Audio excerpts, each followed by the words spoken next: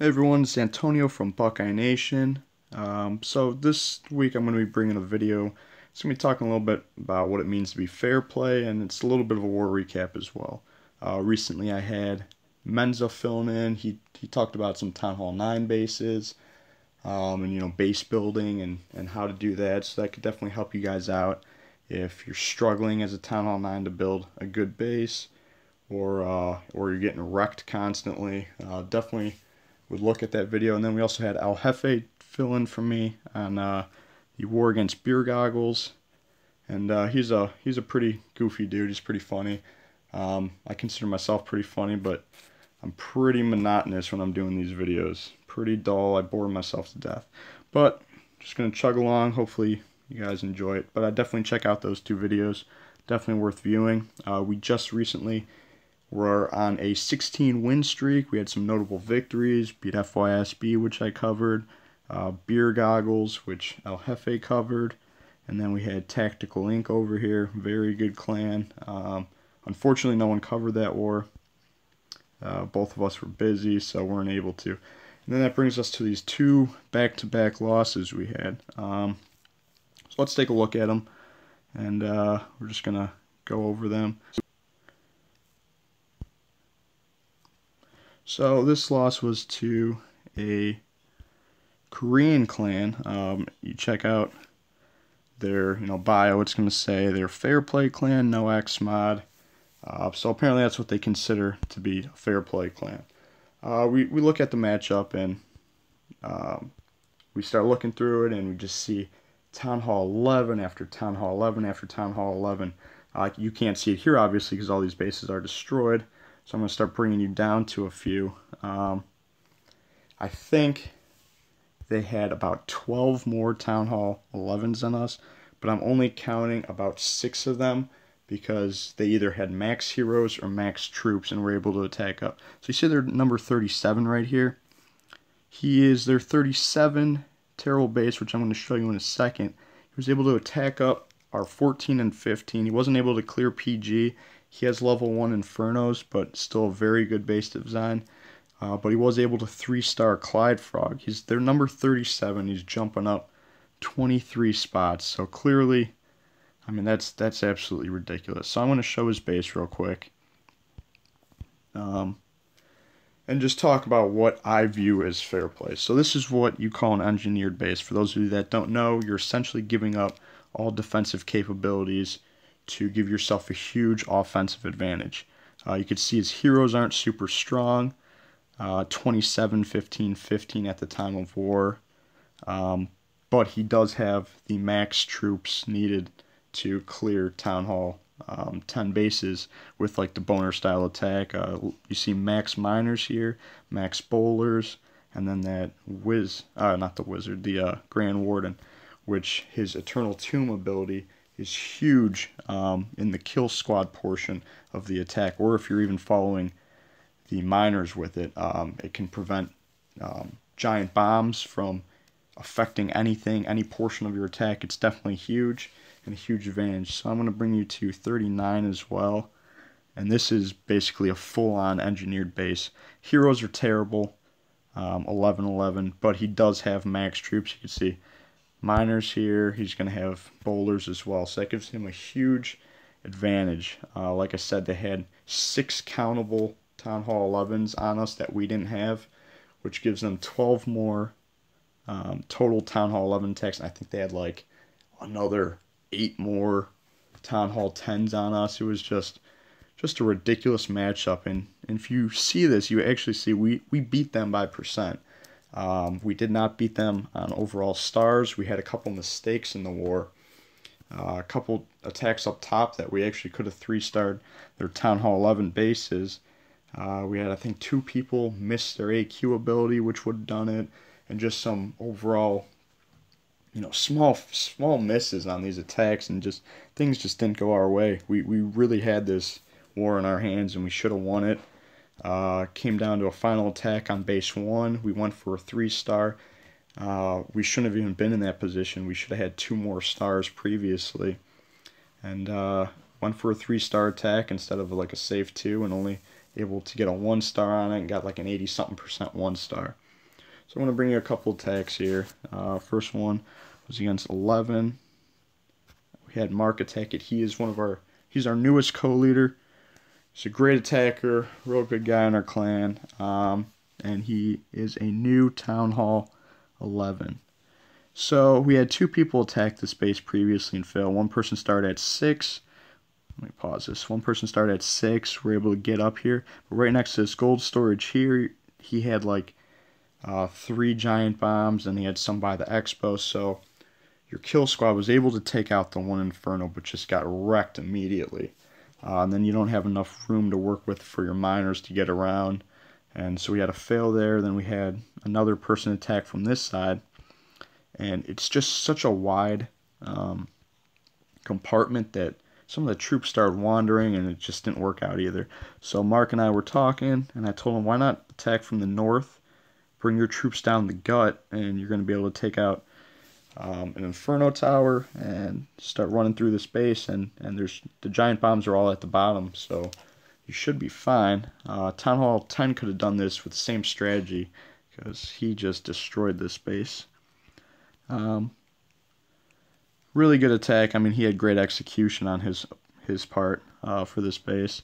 You see the miners are going to come in the side. You had the bowlers coming down. They were just destroying everything in their path. He's going to have a ton of bowlers left, and he's going to have these miners just going down the side here. They're going to sneak up on the Inferno tower soon, and they're going to take that out. He's able to rage them. And rage miners and bowlers are just very powerful. So he gets through this base, just fast forward it. And he has a spell to spare, but I think he ends up using it. He doesn't even need to use it. Oh, he's probably going to swag drop it. Yep, there you go. So he had no difficulties with that base.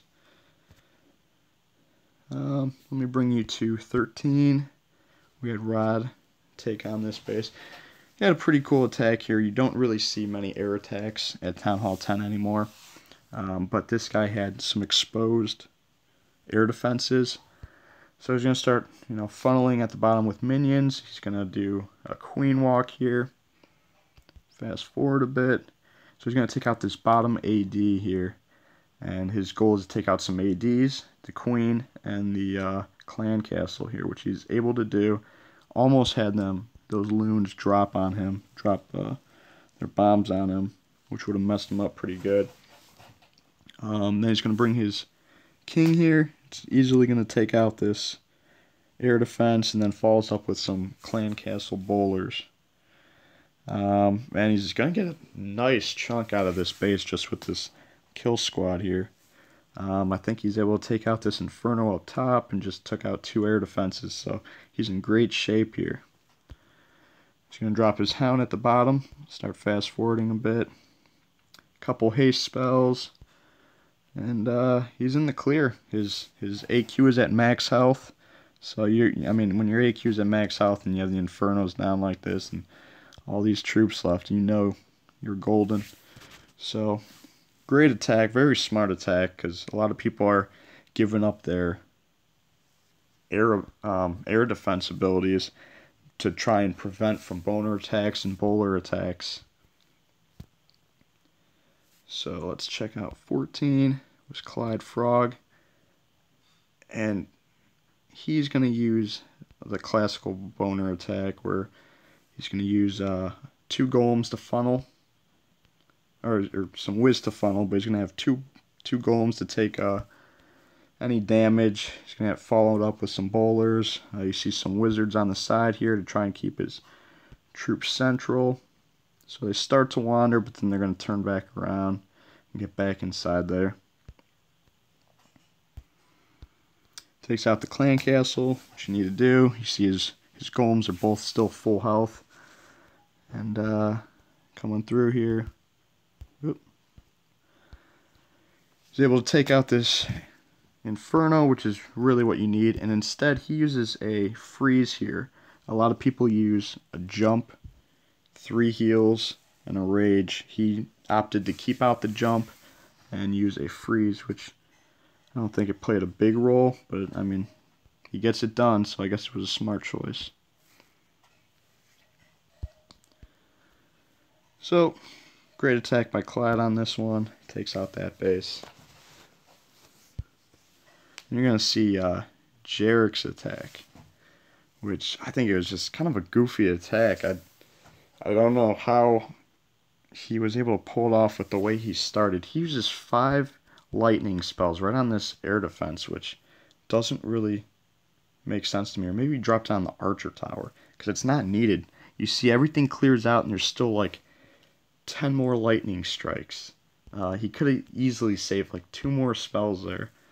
But, I mean, it worked out for him, so it was kind of a bizarre start to the attack. You see him funneling right now with his Barbarian King and that baby dragon, so he could take out this Inferno, and he does a good job of it. You saw him rage that BK a little early when the Archer Queen started walking up, and that was just to take out some of this perimeter garbage so that she didn't get distracted by it and start following him, which was very smart of him to do. So now he's dropping his poison spells on these minions, and then the attack just starts up. A ton of loons coming in here from the top. Very weak air defenses. Like I said, people are giving up their defense for aerial attacks to try and prevent against any ground attacks because they're so prevalent now. So that's essentially the attack. And I'll just bring like one Town Hall 9 into play here. Matt, he sticks with the basics. Matt is a very efficient attacker. A lot of people are trying to get fancier with their attacks or try new strategies. I mean, he's just very efficient with the standard here, with just a Goho. And then the Clan Castle, he's going to use bowlers. He does it all the time. And gets 3 stars all the time using it. So, you see him go up in the middle here. Has some bowlers following along, rages them, and then just a ton of hogs. He always packs, 20 plus hogs, and it works. I mean, hogs are excellent if they're deployed properly. And I'm only showing this video just because people are pretty much doing the stone Goho attack and the bowler attacks now, and they're just trying to get away from simple attacks that are still very effective if they're used properly, like this one was.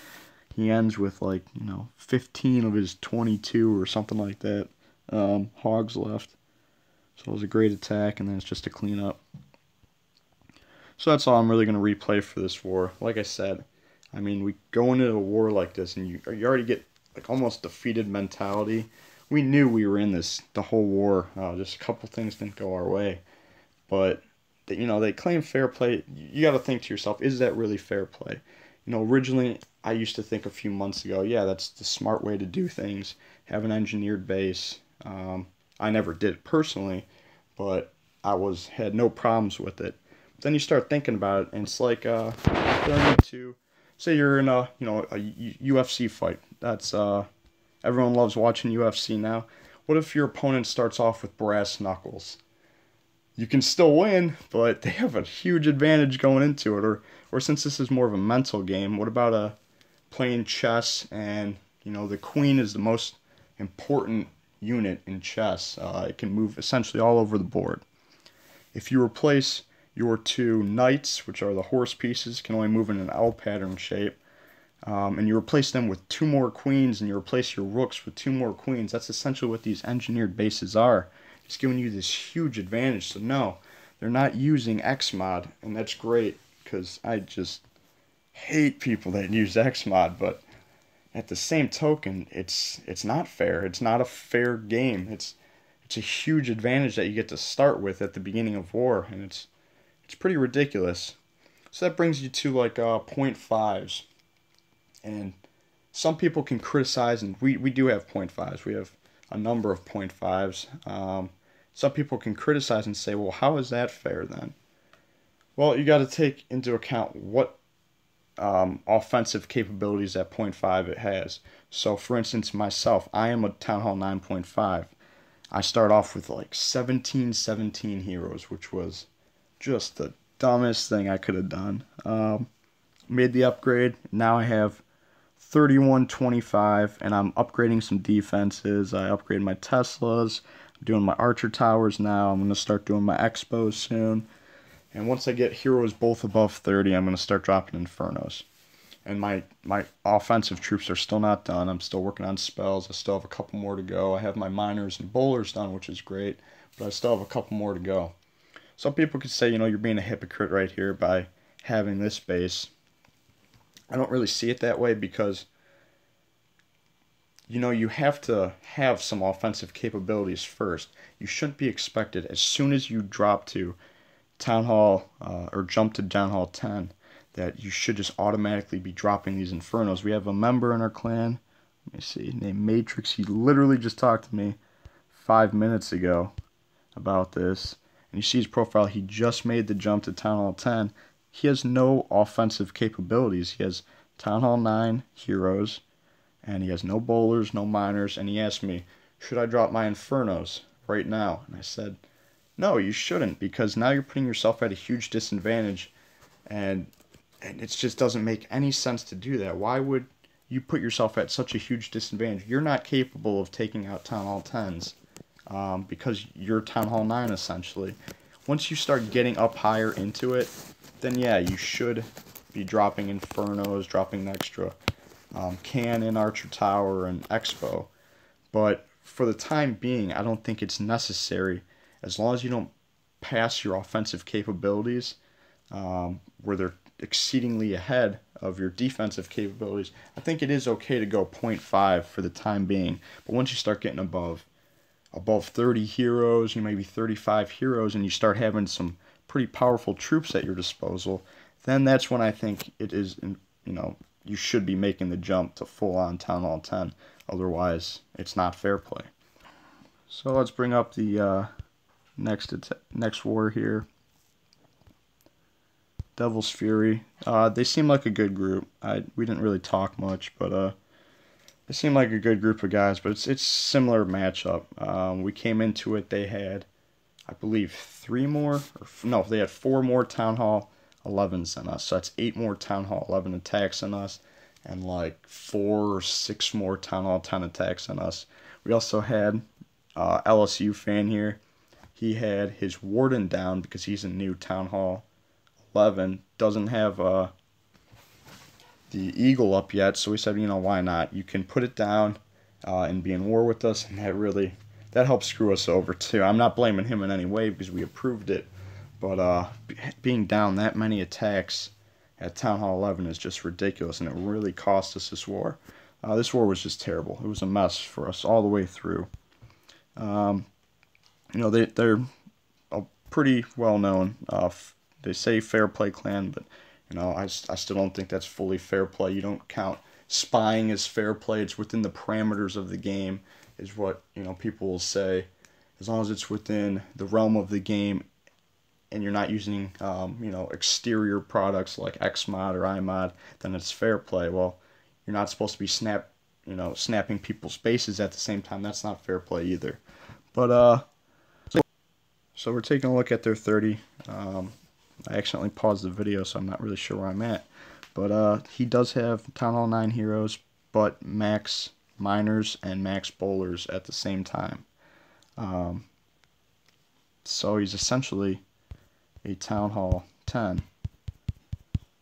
But defensively, you take a look at his base, and it's a very weak base. Obviously, you're going to be getting taken out first hit, but he's able to attack up or easily clear any Town Hall 9 he wants. But like I said, this was a terrible war. Just nothing went our way, and sounds like I'm just making excuses. They won the war, but we just did not do our best, and it was very unfortunate for us. You would see some of our attacks, everything would go right until one minor mishap, and it would just cost us the entire attack, or they'd attack us and they would use a boner attack, and they didn't take out our clan castle or heroes, yet somehow their miners were able to just chug along and take the rest of the base out. Very discouraging. Terrible war on our part, and really upsetting war, but I'll take a look at maybe 2 attacks on the bases. So we had Ideal attack up. He's a Town Hall 10, and we told him to attack up, so we have a Town Hall 11 attack to go lower.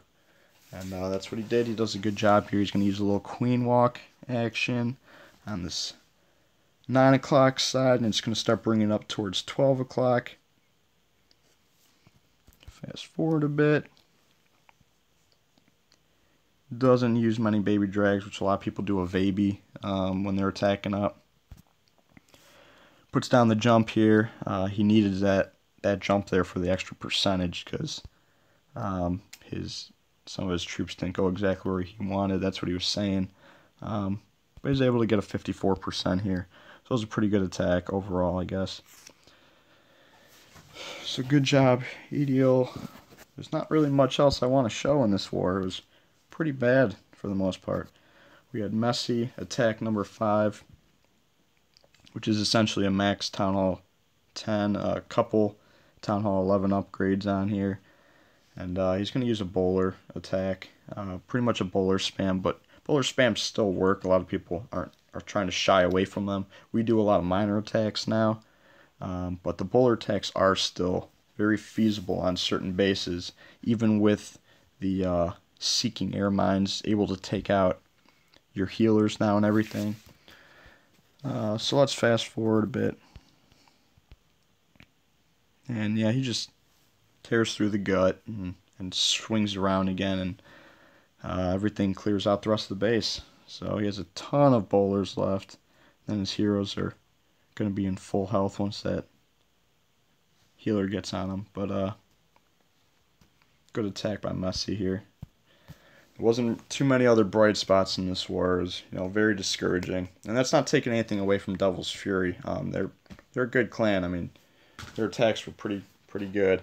But like I said, when you're coming into a war where your opponent just has this huge advantage right out the gate, it just kills you. I mean, there's not much you can do about it. So yeah, I mean, a lot of these clans will consider themselves elite, fair play clans, but are you really elite if you need this kind of advantage to beat your opponent? I mean, that's just my take on it. Sounds like I'm just crying about these two matchups. You guys take from it what you will. But it's something to think about if that's really fair play or not. So yeah,